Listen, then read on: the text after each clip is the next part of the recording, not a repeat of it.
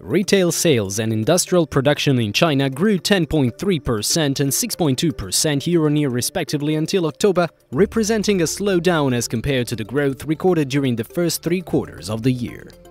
According to the National Bureau of Statistics, by the end of September 2017, retail sales had climbed 10.4% from a year earlier, while industrial production had risen 6.6%.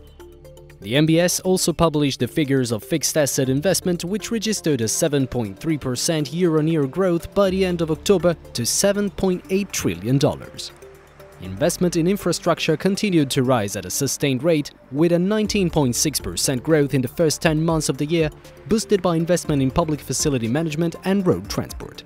The report added that the private sector accounted for 60.6% of the total fixed asset investment between January and October. The NBS also released figures of real estate investment, which rose 7.8% until October, slower than the 8.1% it grew at until the end of September.